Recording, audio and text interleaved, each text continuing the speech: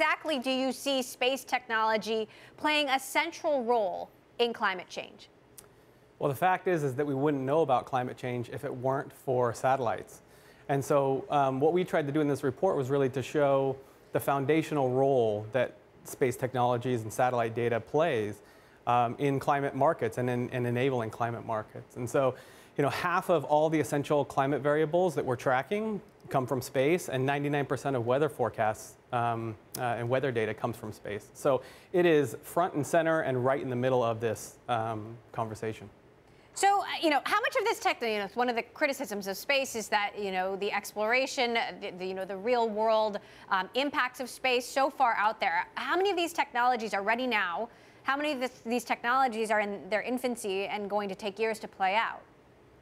Well, it feels in one sense that we've been gathering this data for decades, and it's come from early NASA missions. And so we're sitting on a pile of data, but we're really and this is what came out of the report today, is we're starting to feel the impacts. You don't have to be a climate scientist or anything, an expert to understand what's happening. You just have to look out your window and watch the news and see the impacts affecting our daily lives and affecting businesses. So we have solutions that are in place. There are big gaps in the data. We need more sensors in space. That's a lot of what we're funding right now, is to help fill in those data gaps. To enable the climate markets to have measurable data that can that then products can be built on top of. And so all throughout the life cycle and the flywheel of climate markets is really what we focused on in this report, the opportunity for investors. Now, Jeff Bezos recently went on an 11-minute trip to space with Blue Origin, and you helped us narrate that coverage so well, Chad. Thank you. We were the first to interview him on the ground, and I asked him about the skeptics and the critics out there who say, why are you investing in space when your money, your time could be better solved helping us on Earth? Take a listen to his response to that. What we're doing is we're building infrastructure. This is a road. We're building a road to space so that future generations can build the future. We live on this beautiful planet. It's the most beautiful planet in the solar system by far. And we have to keep it safe and protect it. And the way to do that is slowly, over decades, to move all heavy industry, all polluting industry out into space. That's what we're going to do so we can keep this planet the gem that it is. Chad, do you think Bezos' idea is A, realistic, B, the real solution, moving industry to space? Well, this is really long term, and there is, it's a goal to work towards, certainly. I like this idea of zoning Earth residential. There's already talk of moving heavy industry off planet. The space economy today is made up mostly of geospatial intelligence, GPS, and communications. 95% of the market is in those things right now, and that's the data from satellites and what we've been talking about.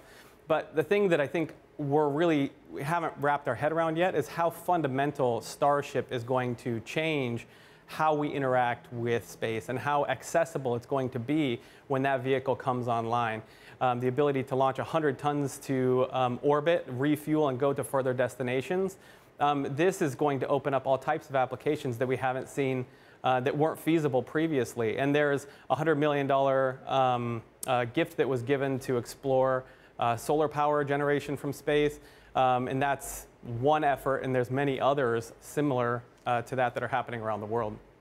So speaking of satellites, SpaceX just made their first acquisition in 19 years, acquiring Swarm Technologies. They've got Starlink, Amazon has Kuiper, there's Planet Labs, all of these different satellite companies competing to be the eyes and ears of the world. Do you see consolidation in this space? Who wins? Well, SpaceX is certainly the apex player. There's a number of others that are talking about doing things. SpaceX is the company that is taking us consistently and regularly to orbit, whether it be satellites for climate companies or for other applications. But other than them and Rocket Lab, those are the two commercial companies that are taking us to orbit. So, they've certainly got a head start and are the ones to watch. So what companies are you betting on right now? If there's money to be lost, obviously, if we don't invest in protecting the Earth. There's also money to be made if you invest in the right companies. what companies are you putting your bets on now where you think that this is actually going to turn a profit? Well, sticking to climate, we're seeing a lot more companies and founders use these new tools and access to space in ways to develop really interesting technologies. And so one of the companies that we've invested in is GHGSat, and they're the first and only company that's able to track facility level emissions from space. So just in Q2, I think they tracked and identified 150 megatons of carbon emissions. So this is a really interesting capability. Partners up really nicely with MethaneSat. It's an initiative by the Environmental Defense Fund. Those two things are going to work really closely together to give us a full solution. But on the market side, I mean, the most important thing that's happening on the climate side is really around markets and getting this measurable, accountable data. And so there's other companies that are building the solutions that are, the applications that are built on top of these data sets. And we're looking to invest in this surge in investment interest. $50 billion is expected to be invested this year into the category. And so we're looking at this very closely.